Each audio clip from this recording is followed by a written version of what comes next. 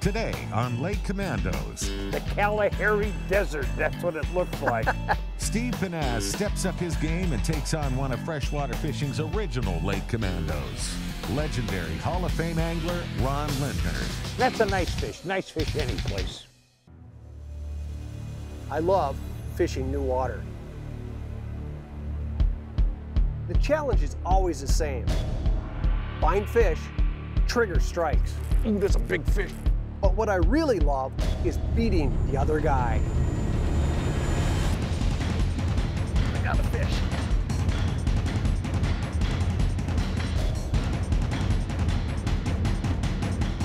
This is Lake Commandos.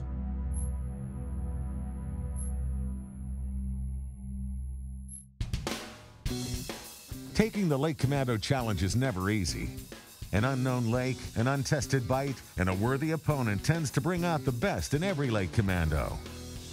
But sometimes you just have to take things to the next level, like getting in the boat with a true living fishing legend, and perhaps the original Lake Commando himself, Ron Lindner. My first instinct, is to look at the map and look for the longest structure, the biggest structure that comes out way out in the lake, and start on the tip of it and fish from the outside in. Question for you. How do you use water clarity when you're searching for fish on a new lake? For me, if the water clarity is good, that means there's usually, but not always, oxygen in the deeper water. So if we're gonna go checking something out, let's start on the deep side and work in. You know, Ron has been an innovator in the fishing industry for years. He and Al have really driven millions of anglers into catching more fish. I had the old in-fisherman sticker on my boat back in high school. Today, Steve and Ron are faced with a pretty straightforward mission. Find and catch post-cold front largemouth bass on a mid-sized natural lake. At just over 1,500 acres and with a max depth of 55 feet, today's lake is big enough to support a wide range of cover and habitat options from deep water humps to main lake points, to well-defined weed lines and an assortment of shallow cover, including bulrushes, wild rice, and lily pads. It's up to our commandos to decide where the bass will be and, more importantly, how to catch them. My initial idea on a lake like this, it's very plain, simple jig with a craw. It's the easiest to fish, particularly in weeds. It's relatively weedless. Bass like it, you can fish it fast. That's the important part. Fast, and it's hard to fish bad. You drag it, lift it, jig it. Now there's ways to fish it better than others, but like I said, it's a relatively simple approach. If this is what they're biting, I'm gonna beat them. Not only that, I'll probably beat them good. I'm gonna go with a power worm today, a 10-inch power worm, and I'll tell you why. We've got a post-cold front, we've got some wind that's gonna be picking up today, and we've got a high sun with no clouds, and we may need to go more finesse. So I'm gonna pick worms, power worms. Either it's gonna be a 10-inch like this one. There's some big fish by reputation in this lake. So I'm gonna fish this on a 5/0 hook, a 3/16-ounce sinker. I might go heavier or lighter. This is 14-pound Berkley XT monofilament, just a great line for all-around use. 7-foot, 6-inch, medium-heavy Abu Garcia Veritas rod. And this is the Revo MGX Extreme 7:1-to-1 retrieve ratio, super lightweight, fun to fish. And this is a bait that's going to take the legendary Ron Lindner down today.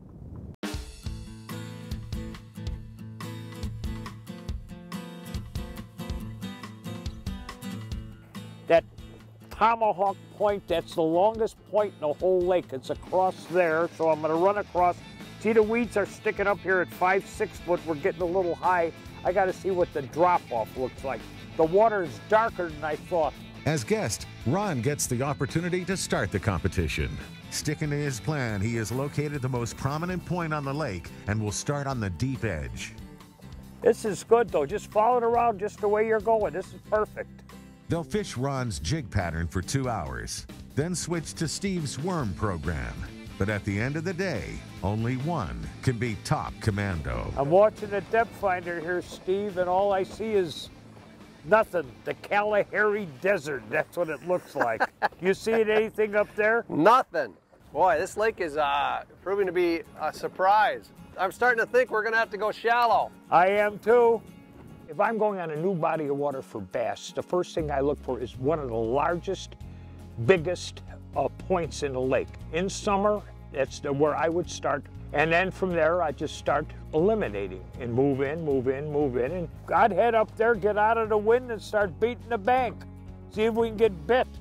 Eventually, you're going to be in the lily pads, the rice, wood, if you're up on shore. So that's the best way. I like to start from deep to shallow. There are other guys that rather go shallow to deep.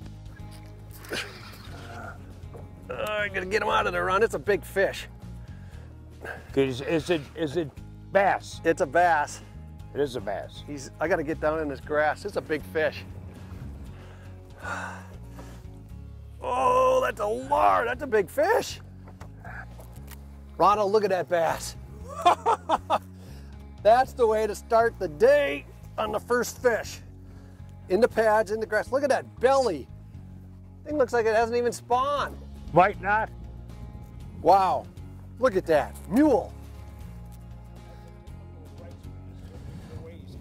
Yeah, that is a tank for its length. Whew. Hit it on that flip. I think maybe it's a shallow fish. It's our first bite in how long? The move shallow pays off, and the Commandos are on the board. But does this fish hold the key to success, or will it steer the guys in the wrong direction? Lake Commandos is brought to you by Ranger Boats, still building legends one at a time. Trilene, Anglers Trust Berkeley Trilene. Abu Garcia, for life. Power Pole, shallow water anchor. Swift, silent, secure. Garmin, the clearest scanning sonar images on the water. And by Plano, protect your passion. Lake Commando Steve Pennaz is in the midst of an epic battle with legendary angler Ron Lindner. So far, the bite has been tough, but Ron Lindner built a Hall of Fame career on his ability to figure out even the toughest bites. For nearly 60 years, the Lindner name has been synonymous with fishing. Ron, along with his brother Al, have done as much or more to educate anglers and develop angling innovations than anyone in the business. You know what, this is just like Al and I used to go barnstorming in the early days. We'd go on a lake, never been there, don't know nothing about it. If you just approach it in a analytical sort of way, go out there, deep, shallow, somewhere in between, you'll finally find it and probably do better. You do better than if you're on a lake that you think you know. But today, even the legend is being challenged. Ron's original deep water jig pattern was a bust, so the guys moved shallow, where Steve Pennaz stuck a big fish right away. But since then, it's been nothing but small bass, with one unusual exception. Good one. Oh, what is a dogfish? Oh, the Bowsers, I like them. When you got days like we got today, that's just sad. That's your luck. What do you mean? You want to be a snob or something? Yeah. You can't tell me that's good looking. It is. That's hideous. I like him. Even the switch to Steve's power worm hasn't changed the size of the biters in the shallow and mid-depth cover. We're the 4s and 5s. So the guys have decided to alternate between Ron's jig and Steve's worm until they can find the right combination of presentation and location. You know, I can't complain about the fishing. We're catching lots of fish. The problem is we're just not getting the size that we need or want. You know, this lake has a reputation of big fish, so I don't know what's going on. We had a big cold front come through. Water temp dropped about 5 degrees overnight, and we've battled with some wind. It's starting to mellow out here later in the afternoon now, and maybe we'll pick some up. We're going to continue to work this deeper weed edge. It seems like the fish that we are getting are a little bit bigger, but it's just a lot of these things right now. Just tons and tons of these, you know, 2, 3-year-old bass. And while they're fun to catch, I get a bigger thrill out of 5s. There's one. Good one? Nah, no. Down in that cabbage, hung on to a weed for a while. You went back, oh I see, you went back to a worm, huh? Well, I've been up and back. I've been throwing and then going back and up and back. Boy, this is getting frustrating.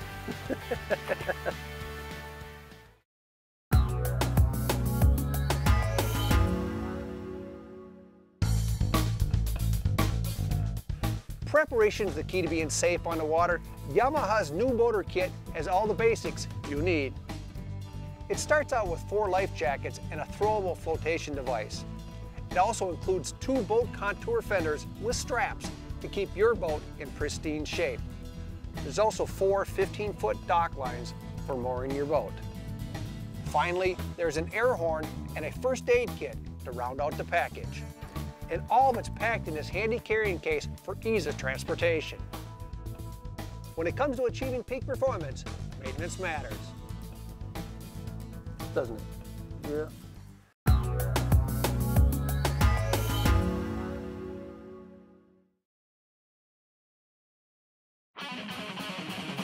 This segment is brought to you by Yeti Coolers.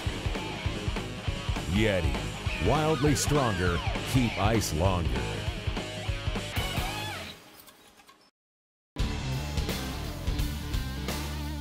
Commandos Steve Pennaz and Ron Lindner have been from deep to shallow and back again. And it appears they might finally be starting to figure out a solid bigger fish pattern. Whoa! Well, he's his size better. Yep. Still, Steve, we still get a little better than what we've got before. Yep.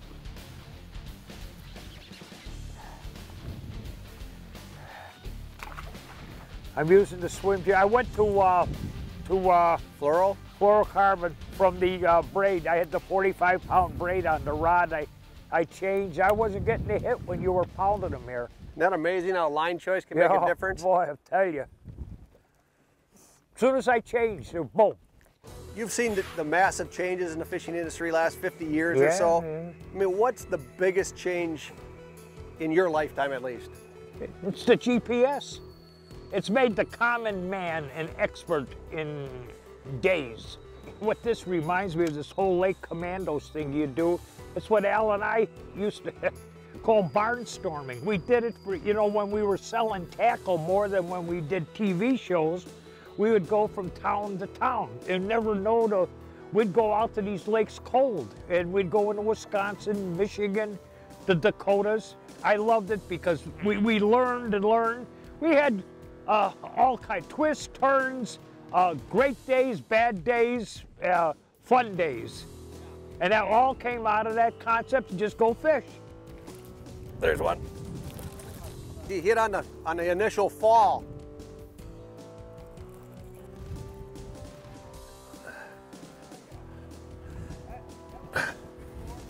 Yeah, beauty. That 10-inch power worm. Look at that one. You got a fish? There it is, right there. Well, another good one. That's, you know, we're back out. That was a good move. We spent way too much time shallow, Steve, and medium. That's a second fish in 10 minutes. Yeah. I lost one in between here. I just lost one a few seconds ago. Oh, I think we finally figured it out. We were running out of water. I mean, shallow, we covered it. Mid-range, we covered it. This is the first time we went deep, and it took us a while to figure this out, but we got it now. Where are we, Steve? We're right on that. You're on the mark? We must be. You got one, yeah, right? I got one. It's a good, decent fish. Is it? Yeah. Here, let me get the net for you. There we go. Nice. Nice fish, yeah, Ron, good right there. fish, dude. These fish these are quality. What were we doing messing around with those? Shallow? With the those dinkaroonies in the shallow. Look at that. That's a stud. Good fish any place. That's a stud. That's a stud. We knew it would only be a matter of time before these two got on the right bite. Now it's the clock that is the biggest opponent because time is running out. And this Commando Classic is still a long way from being decided. Look at that power. Lake Commandos is brought to you by Yamaha Marine, Reliability starts here.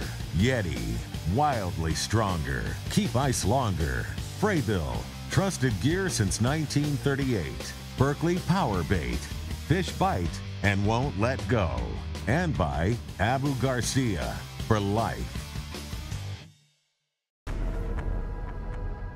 It's been a challenge, but Commando Steve Pennaz has a small lead on one of his personal fishing heroes, Hall of Fame angler Ron Lindner.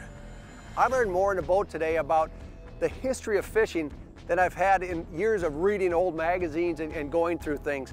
He was at the beginning of the fishing revolution. He was part of the fishing revolution. He drove the fishing revolution. Well, just like you did Lake Commandos here, you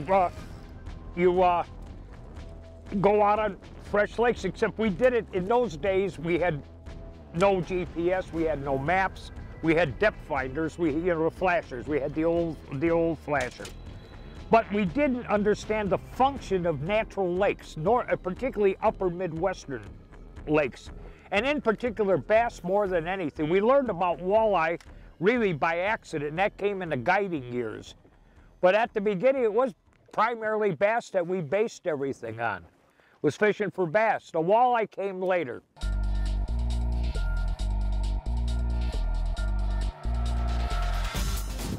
Oh, he's gonna do, woo! Oh, okay. You want another, we need a net or? If you would oblige, that would be awesome. Now I can stay on the spot here.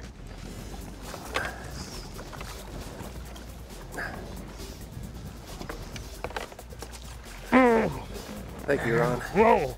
Ooh, that might be the best one yet. Yeah, gooder one. Yeah, look at that one. When we finally made the move back to the deep weed line, fishing not jigs like we did early in the day, but the worms, that's when we really started having success. And once we started catching fish, catching numbers of fish, numbers of big fish, got relatively easy. Let me get the net for you. Nice fish, right?